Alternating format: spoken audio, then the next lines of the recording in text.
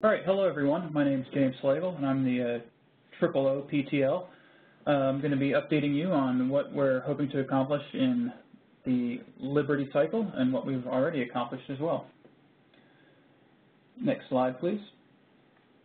So just real briefly, I wanted to talk a little bit about the TripleO project's mission and kind of how that relates to kind of some of the big tent governance changes that have gone on in OpenStack.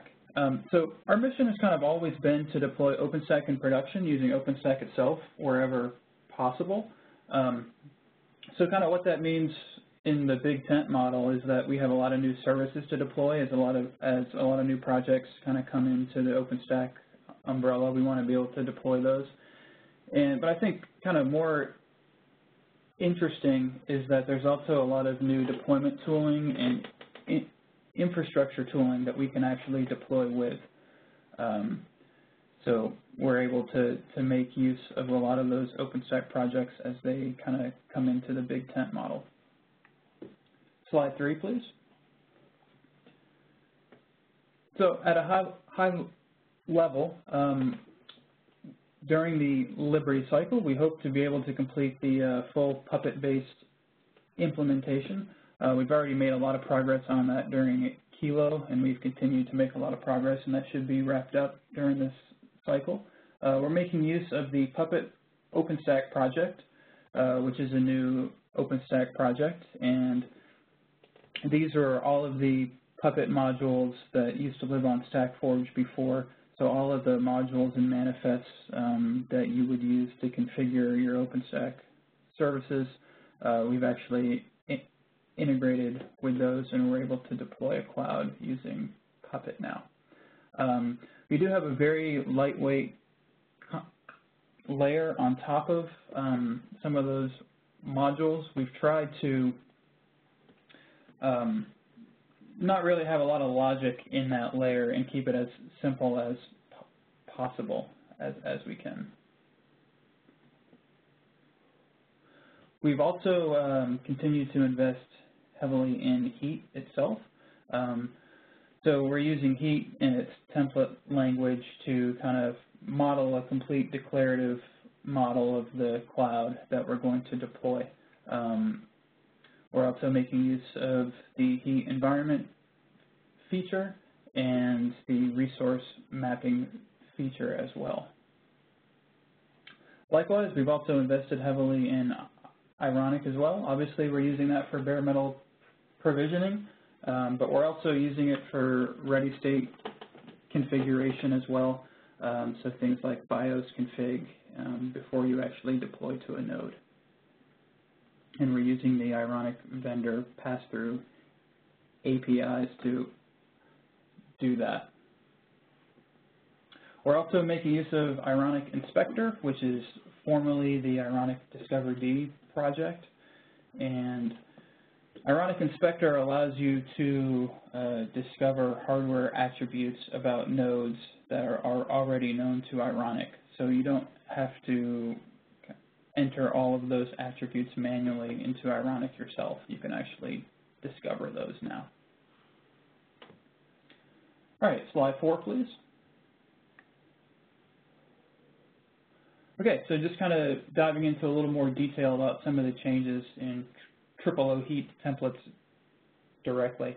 So I mentioned earlier we're making heavy use of the resource registry, and that allows us to map Heat resources to different back-end implementations.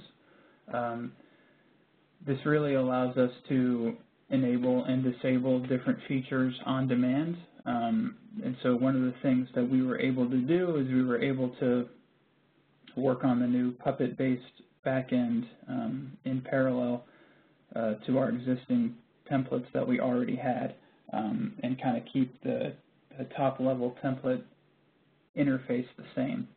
And we're using this same feature to enable and disable features such as pacemaker, network isolation, and deploying in containers as well.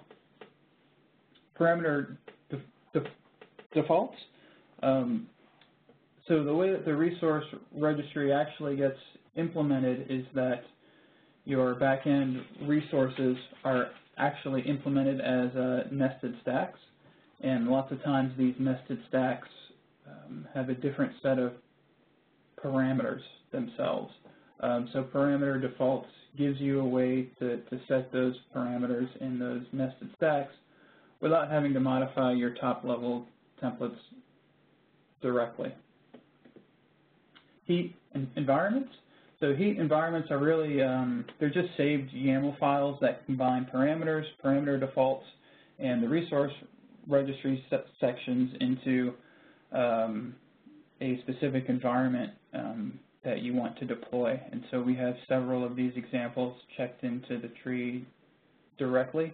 And these are kind of our recommended configurations for the different ways that we can deploy a cloud. And of course, the model itself is actually very flexible. So we offer a lot of choices and options for the changes that people are able to make.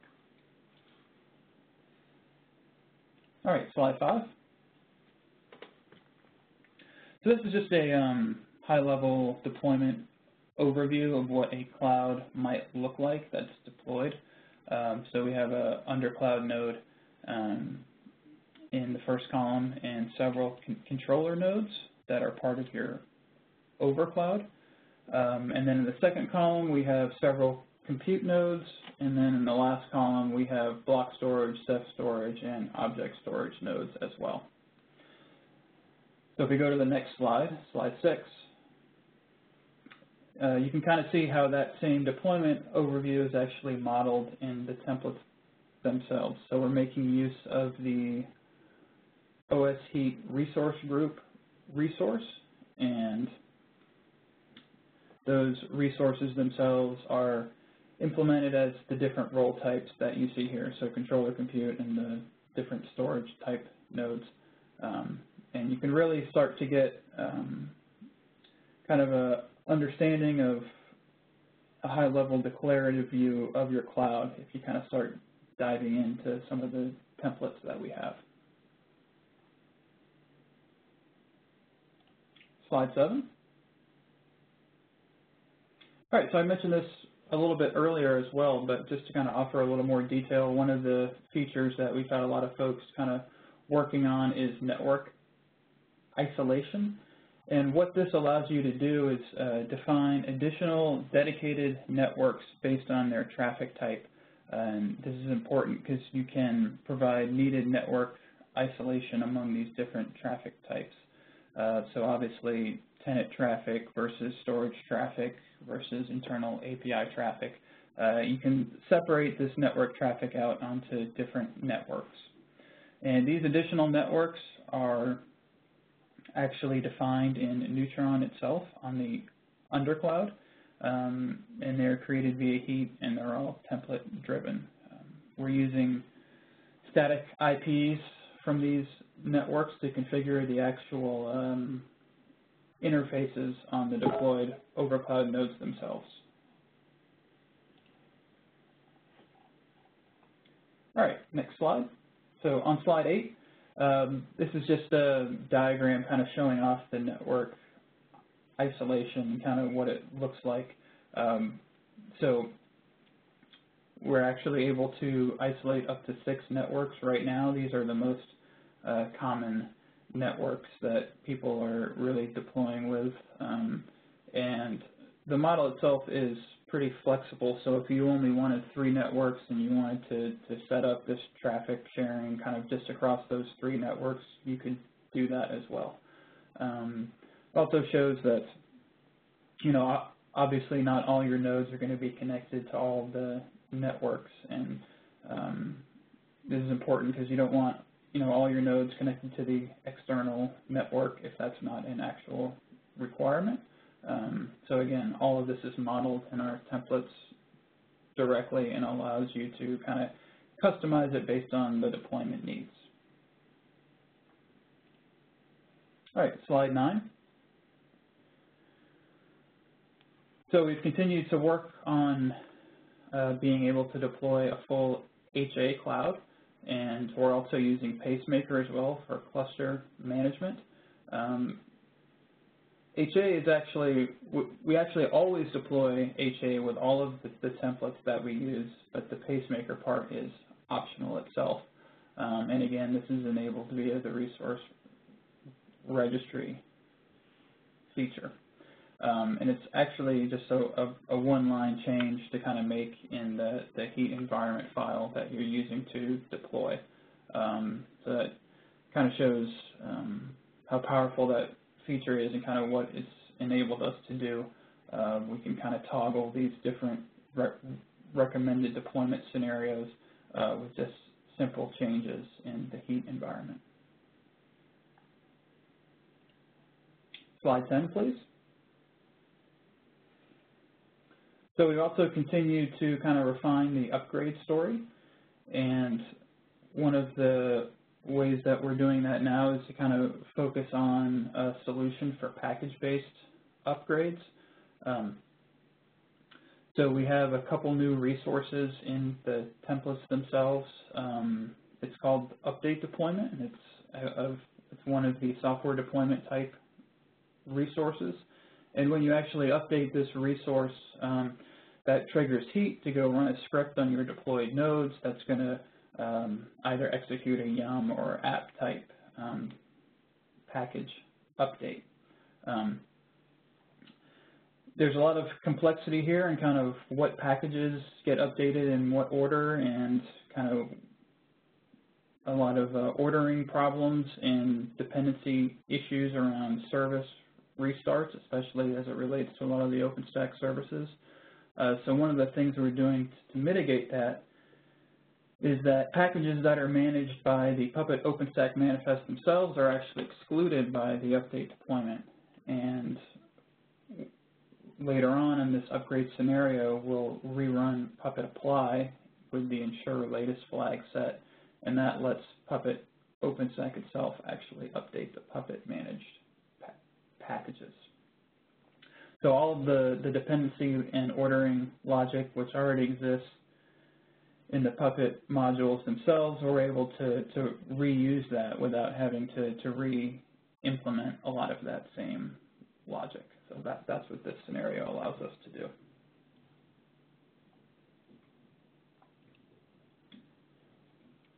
All right, slide 11, please. So we also have some folks working on deploying an OpenStack cloud where all the services are containerized themselves. And we're actually reusing a lot of the container content from the Colo project. So we're reusing their container build scripts, and we're able to deploy these containers using Docker Compose. So we have resources in the templates themselves, and we just basically substitute the Docker Compose based ones for the Puppet ones instead. And this has kind of enabled us to iterate pretty quickly on getting a containerized cloud deployed. We've focused on just doing the compute nodes at first because there are less services on the compute nodes themselves, so kind of less things to kind of containerize and orchestrate there. We've actually been able to deploy a cloud where the compute nodes are container-based, but the controller nodes are still Puppet-based. And then we are working on switching the controller nodes over to be container-based during the rest of the cycle. Obviously, using containers offers a lot of nice features such as atomic upgrades and rollbacks, and it also speeds up the deployment process quite a bit as well. All right, slide 12. So that's pretty much it for the overview. We're working on a lot of other stuff as well, so if you'd like to connect with us, these are probably the easiest ways to do so, either on the OpenStack Dev mailing list, and we're also on Freenode in the #TripleO channel. Thanks a lot.